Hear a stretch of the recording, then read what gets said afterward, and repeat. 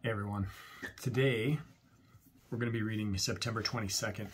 This is 4 chapters of Isaiah 15 through 19, then followed by 1 Thessalonians 2:17 through 3:13. Sorry, I got so many papers on my desk. Psalm 77 and Proverbs 24, verse 7. I sat down to start this reading last night and it was already about 10:30 and I realized it was 15, 16, 17, 18, 19, 5 chapters in Isaiah, and I ended the video after realizing that and kicked it to today. So once again, falling a day behind where at least the pace we were on. Needless to say, let's get into this and enjoy this reading. Isaiah 15 to 19. An oracle concerning Moab. Because Ar of Moab is laid waste in a night, Moab is undone. Because Kir of Moab is laid waste in a night, Moab is undone. He has gone up to the temple and to Dibon, to the high places to weep over Nebo and over Medeba. Moab wails. On every head is baldness, every beard is shorn. In the streets they wear sackcloth, on the housetops and in the squares everyone wails and melts in tears. Heshbon and Elilah cry out. Their voice is heard as far as Jahaz. Therefore the armed men of Moab cry aloud. His soul trembles. My heart cries out for Moab. Her fugitives flee to Zor, to Eglath Shelishiyah. For at the ascent of Luhith they go up weeping. On the road to Horonaim they raise a city of destruction. The waters of Nimrim are a desolation. The grass is withered, the vegetation fails, the greenery is no more.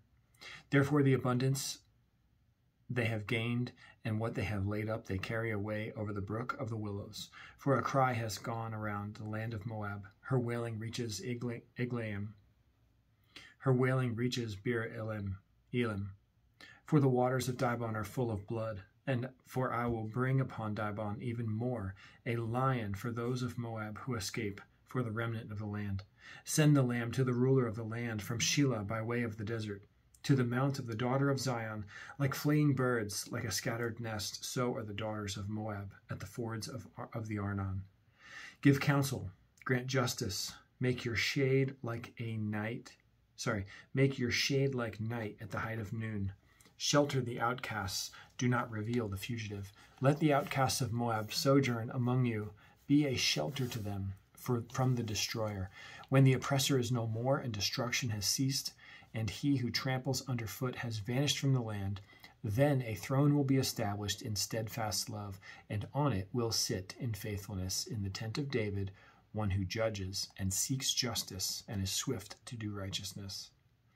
We have heard the pride of Moab, how proud he is, of his arrogance, his pride, and his insolence, in his idle boasting. He is not right.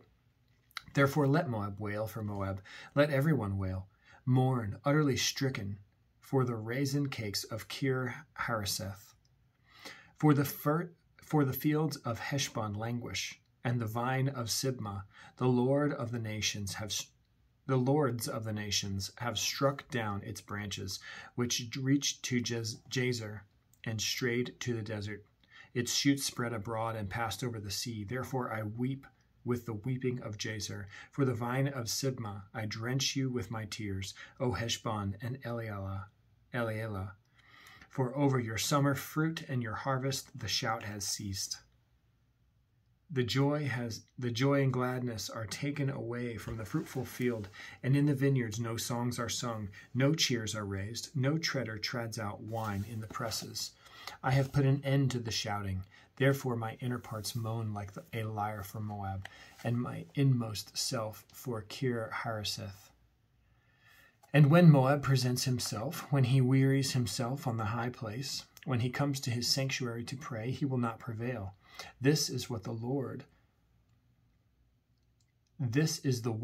that the Lord spoke concerning Moab in the past.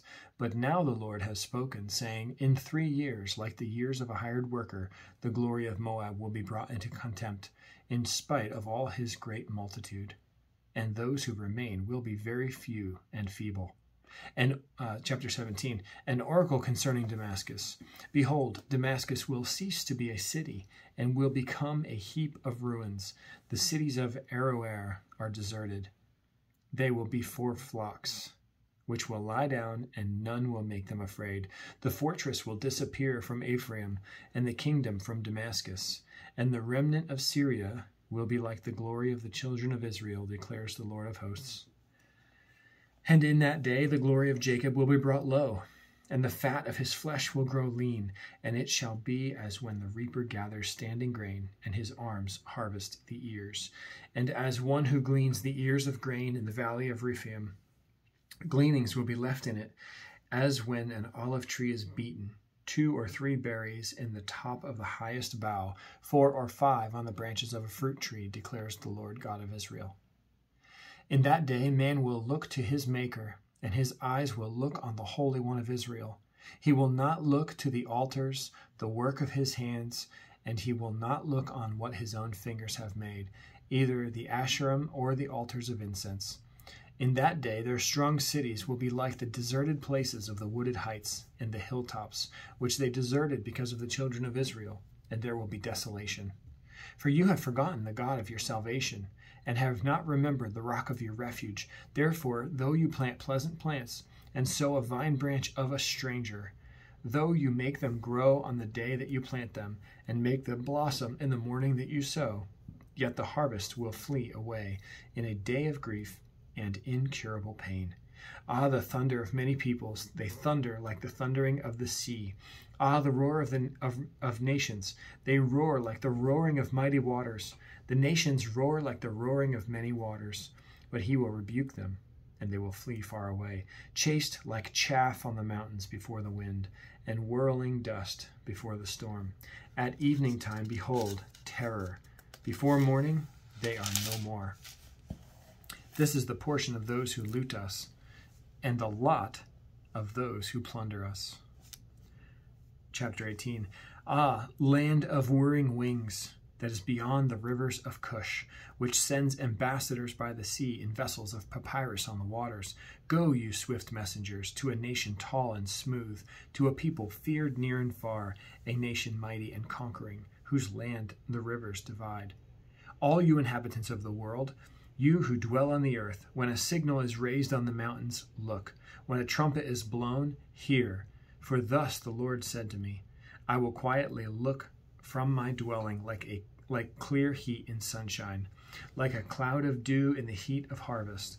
For before the harvest, when the blossom is over and the flower becomes a ripening grape, he cuts off the shoots with pruning hooks, and the spreading branches he lops off and clears away. They shall all of them be left to the birds of the prey, to the birds of prey of the mountains, and to the beasts of the earth. To the birds of the prey, cannot read that. This is 18, verse 6.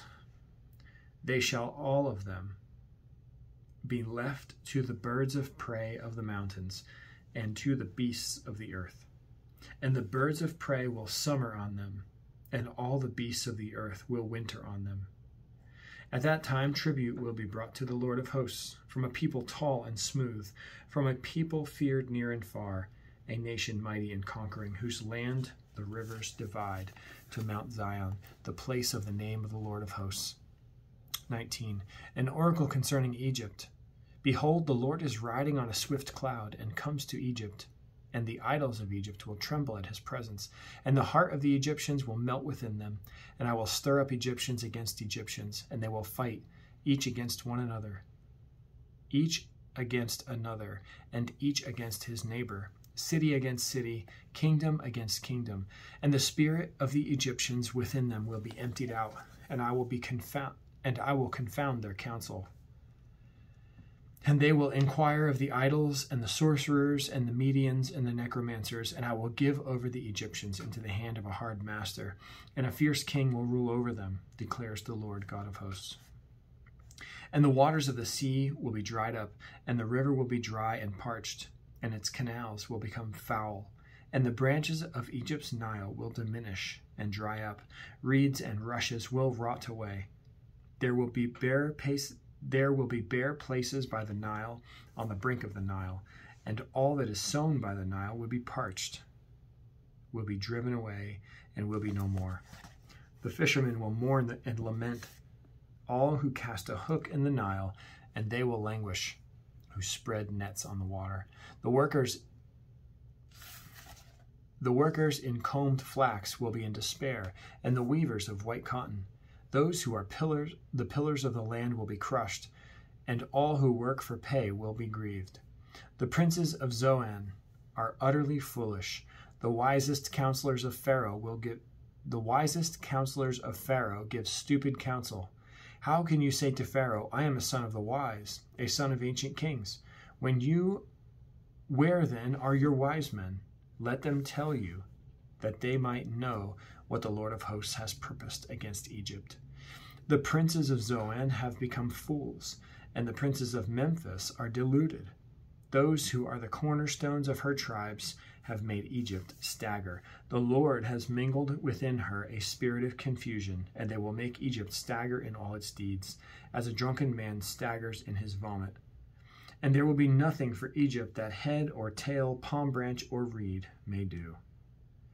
In that day the Egyptians will be like women, and tremble with fear before the hand that the Lord of hosts shakes over them. And the land of Judah will become a terror to the Egyptians. Everyone to whom it is mentioned will fear because of the purpose that the Lord of hosts has purposed against them. In that day there will be 5 cities in the land of Egypt that speak the language of Canaan and swear allegiance to the Lord of hosts. One of these will be called the City of Destruction. In that day there will be an altar to the Lord in the midst of the land of Egypt, and a pillar to the Lord at its border. It will be a sign and a witness to the Lord of hosts in the land of Egypt. When they cry to the Lord because of oppressors, he will send them a Savior and defender and deliver them.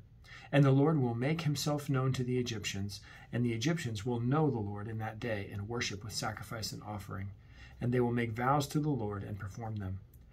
And the Lord will strike Egypt, striking and healing.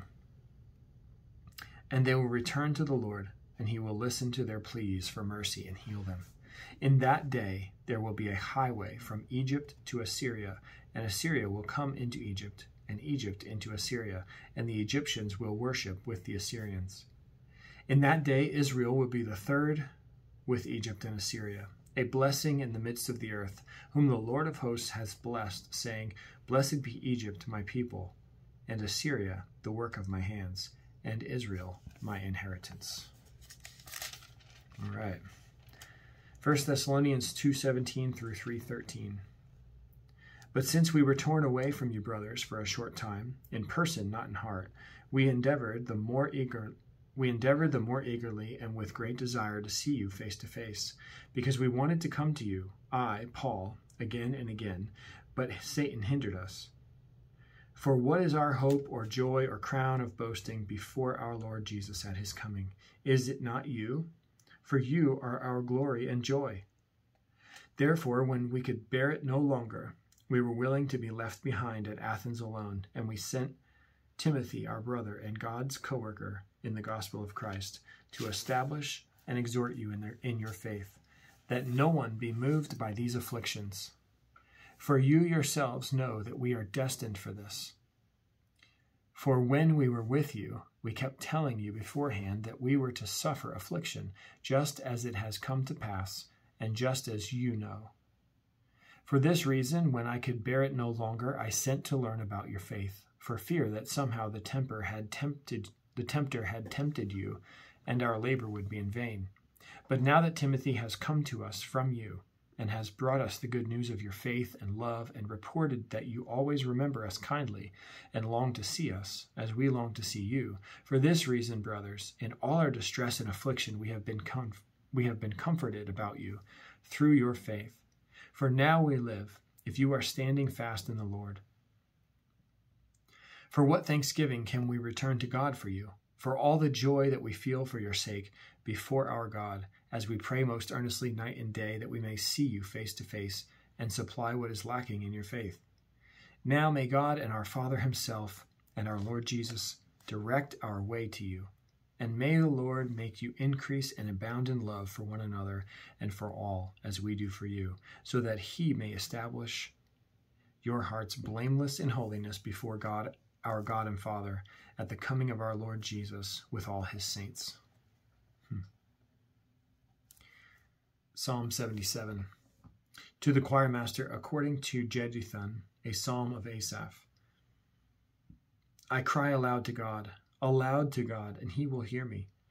In the day of my trouble, I seek the Lord. In the night, my hand is stretched out without wearying. My soul refuses to be comforted. When I remember God, I moan. When I meditate, my spirit faints. You hold my eyelids open. I am so troubled that I cannot speak. I consider the days of old, the years long ago. I said, let me remember my song in the night. Let me meditate in my heart. Then my spirit made a diligent search. Will the Lord spurn forever and never again be favorable? Has his steadfast love forever ceased? Are his promises at an end for all time? Has God forgotten to be gracious? Has he in anger shut up his compassion? Then I said, I will appeal to the years of the right hand of the Most High. I will remember the deeds of the Lord. Yes, I will remember your wonders of old. I will ponder all your work and meditate on your mighty deeds. Your way, O God, is holy. What God is great like our God? You are the God who works wonders. You have made known your might among the peoples. With your arm redeemed your people, the children of Jacob and Joseph. When the waters saw you, O God, when the waters saw you, they were afraid. Indeed, the deep trembled. The clouds poured out water. The skies gave forth thunder. Your arrows flashed on every side. The crash of your thunder was in the whirlwind. Your lightnings lighted up the world. The earth trembled and shook. Your way was through the sea, your path through the great waters. Yet your footprints were unseen. You led your people like a flock by the hand of Moses and Aaron. All right, Proverbs 24, verse 7 says, wisdom is too high for a fool. In the gate he does not open his mouth. All right, tomorrow, our reading for September 23rd, we'll read Isaiah 20, 21, and 22, 1 Thessalonians 4, 1 through 12, Psalm 78, 1 through 39, and Proverbs 24, 8. All right, thanks for reading with me tonight. I'll see you back here tomorrow.